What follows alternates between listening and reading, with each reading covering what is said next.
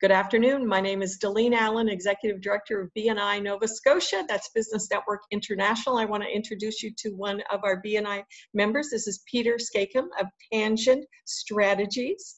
And I have to tell you, he's a whiz at what he does. And more of you, more of the people that are likely looking at this, you need him more than you know. You need him more than you will ever know, especially during something like COVID-19. Right, Peter? Absolutely, Dalene. We have to keep on selling. You got it. How should companies be selling during these COVID times, Peter?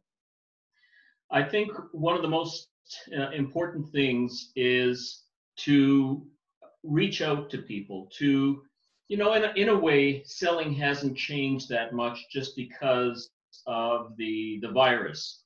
It's changed our ability to meet face to face. But beyond that, it hasn't changed that much. It's important to reach out. I've found that people are more, let's put it this way, they're less cynical when it comes to having a salesperson call them. They are more tolerant. They are more willing to talk. They are more candid. And people seem to really like to and warm up to talking. And we can't wait for this to be over. We need to stay in touch now so that when it is over, we hit the ground running and our prospective clients and our clients don't think during this time that we've forsaken them. So Stay in touch, telephone calls, Zoom meetings. It's wonderful. It's a great time to talk to people. Excellent. Okay. And what are the best questions to ask when reaching out to clients or prospective clients at this time? Yeah, well, one of the worst questions is, how are you doing? And it's kind of like, how are you? It's kind of an empty sentiment and question. But I found, because I'm truly interested in knowing, the question that I ask is, how are you adapting?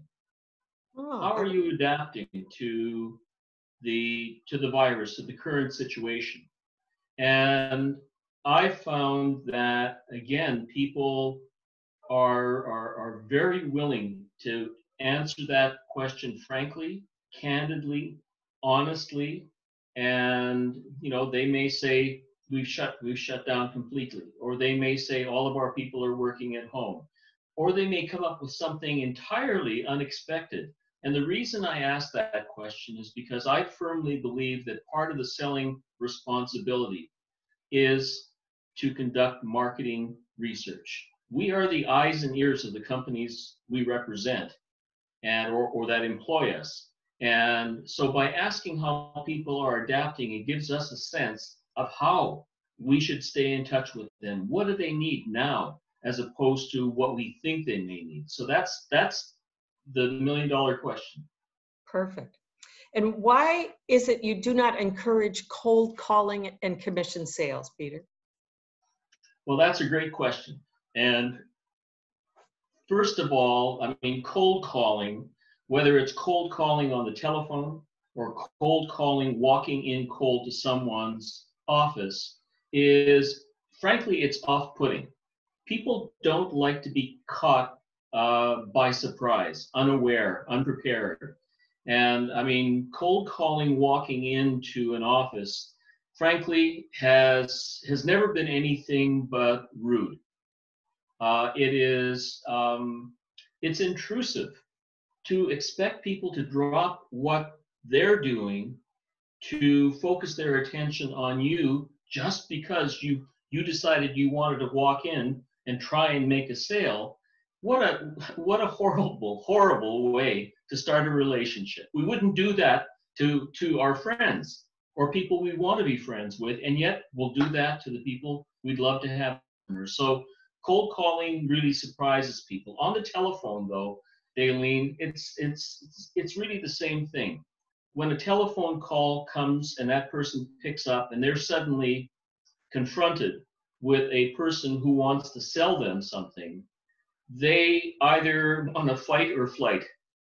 And again, it's putting people in an uncomfortable position, something they did not expect. So I don't advocate cold calling on any level. And I suspect that after COVID is over, the walking in, I think that's going to be gone. It's going to be gone, just like door-to-door sales at houses is long gone. I would recommend, here's what I would recommend when it comes to when it comes to telephone calls, because you do have to start the relationship somehow. I recommend writing a letter first. Now, if you've got the person's email address and permission to use it, use email. If you don't, use regular mail. And people love getting regular mail. It's not something they get an awful lot of, and if it is, it's usually bills.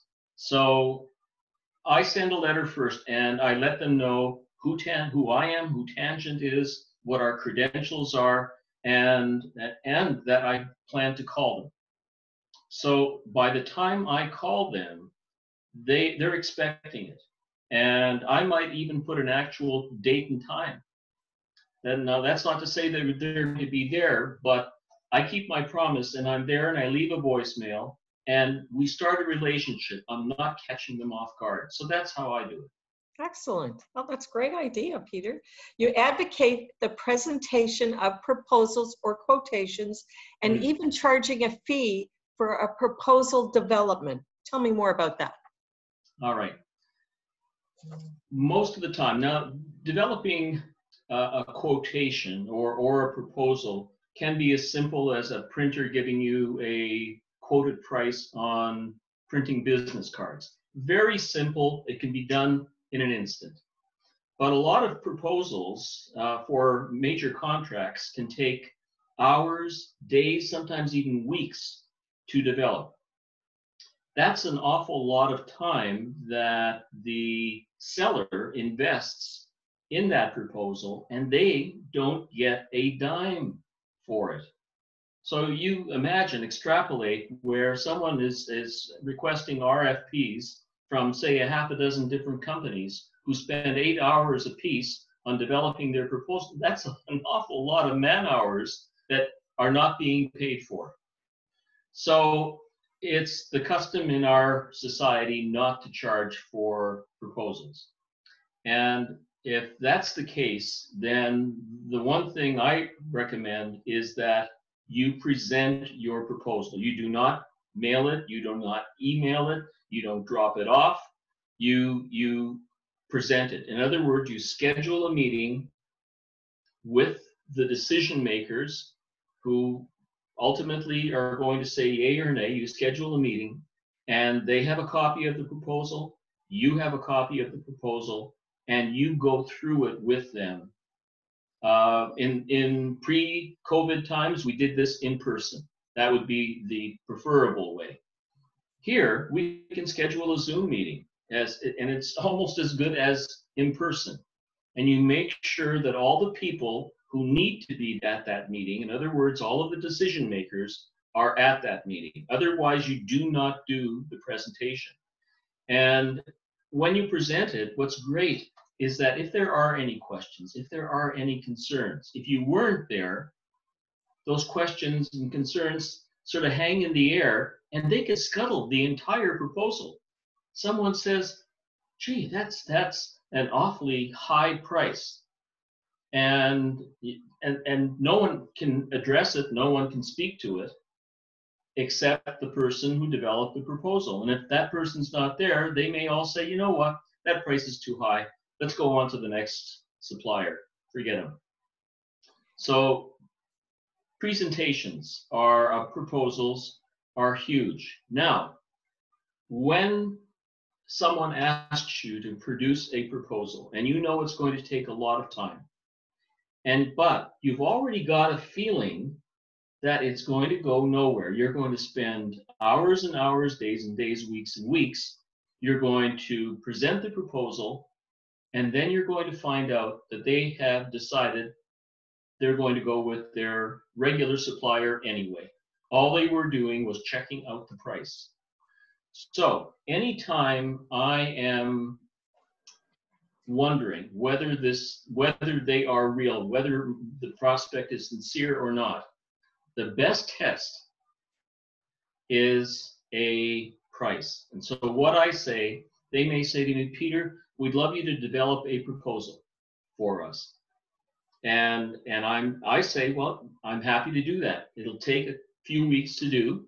And is that all right? And they go, yeah, that's fine. And then I say, and our standard proposal fee is, and you can choose whatever standard proposal fee you want.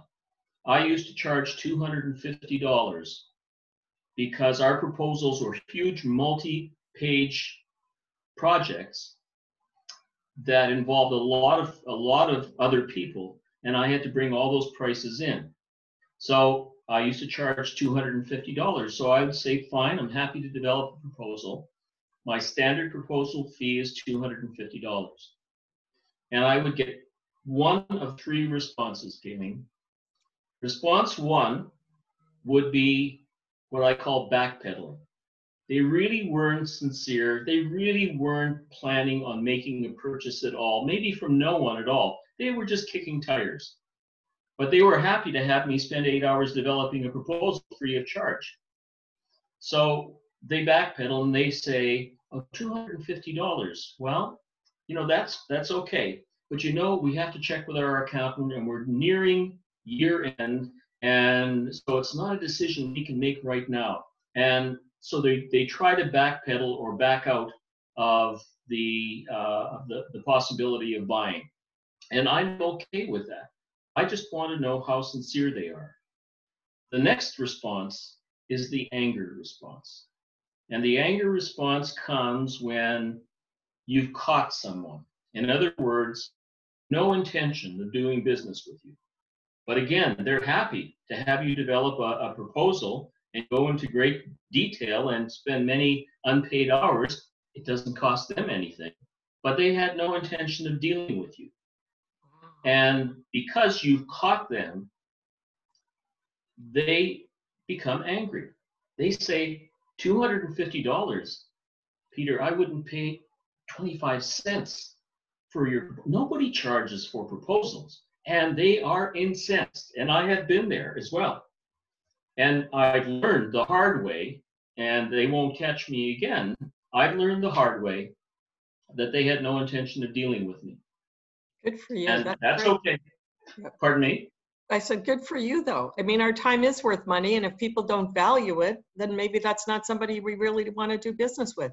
Something else, this is something that I have to promote you, Peter, because you teach the most important thing that 9 out of 10 business people and every mother in the world should have is about selling. You know, when you ask your kids to put their mittens on or their boots, you're really selling. But most people in this world never get training in it.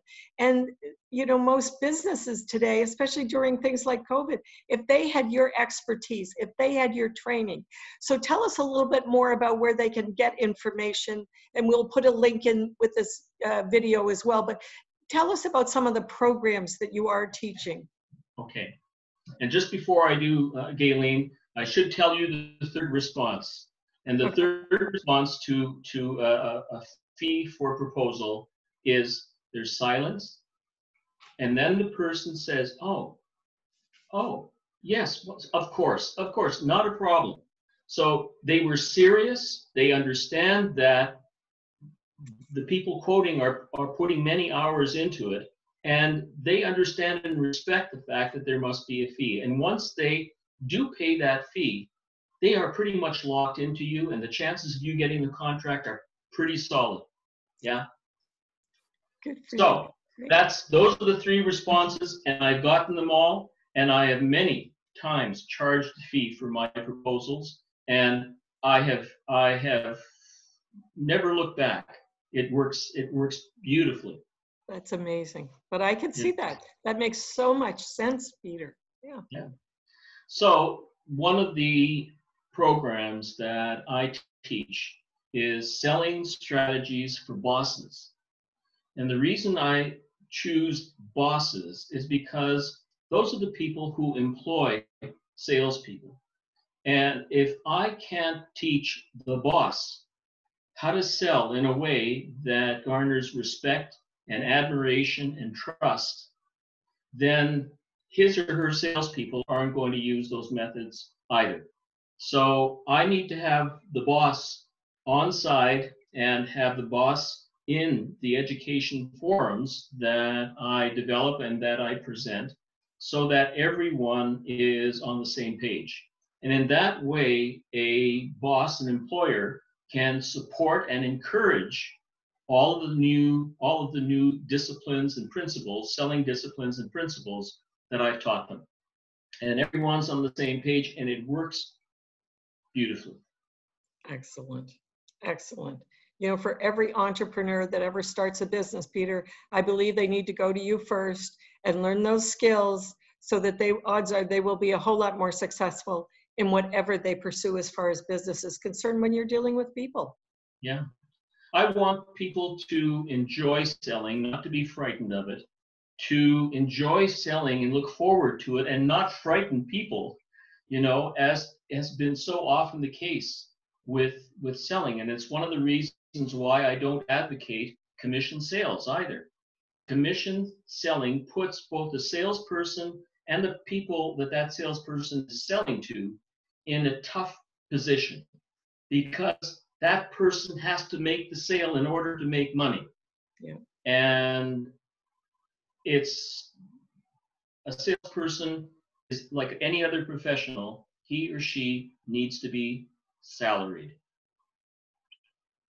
That is a great, great analogy. So this is Peter Skakum from Tangent Strategies. And if you want to embrace and understand how to professionally sell, he is your man. I hope you're having a great day out there. All right.